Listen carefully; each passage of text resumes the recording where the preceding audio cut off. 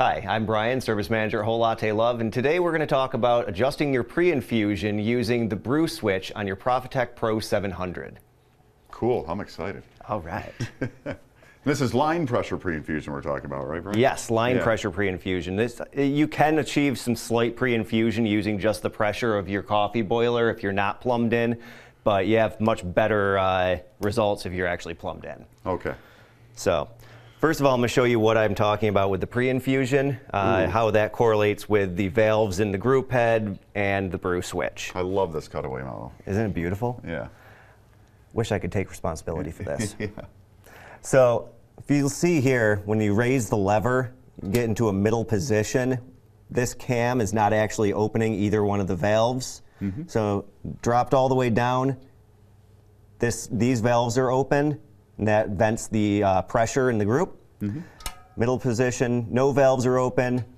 Top position, upper valve is open, allowing the water to run through the mushroom valve into this chamber, up through here, out there, and then into your coffee.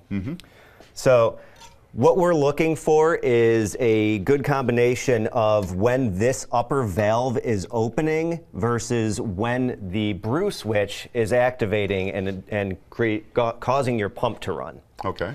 Okay, so I'll show you on this machine, we don't have any pre-infusion right now. Let me go up. It's actually really tight. This is something that you don't want to have happen at all.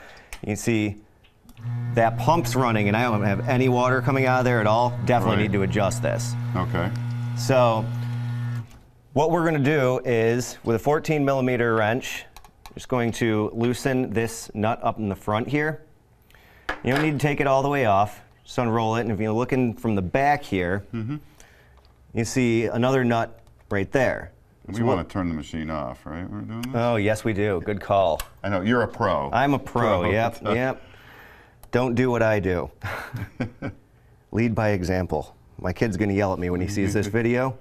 So what we're going to do is we're going to roll this nut forward, which is going to pull the entire switch backwards. So you're just changing the position of the tip of that switch relative to the kind of cam on the lever there. Exactly. So I'm going to leave it just slightly loose right now. I don't need to go all the way tight. So we're going to check and see if we've gotten the right position. Okay, and she's on. All right, middle position, pump's not activated. And here we go. Got water running through, and I get all the way up to there before I get it up. So that's perfect. That's what I want to see.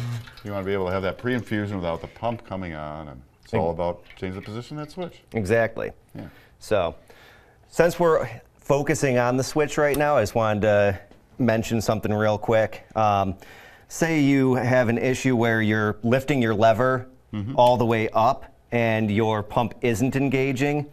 There's a couple things that you can check real quick. First is to see if you're actually engaging the switch all the way. Because like we said, if we have this in the wrong position, it may go all the way up and not actually pushing that switch in far enough to activate. So what you can do is take a credit card or a butter knife or something like that and just press in all the way and see if that engages the pump.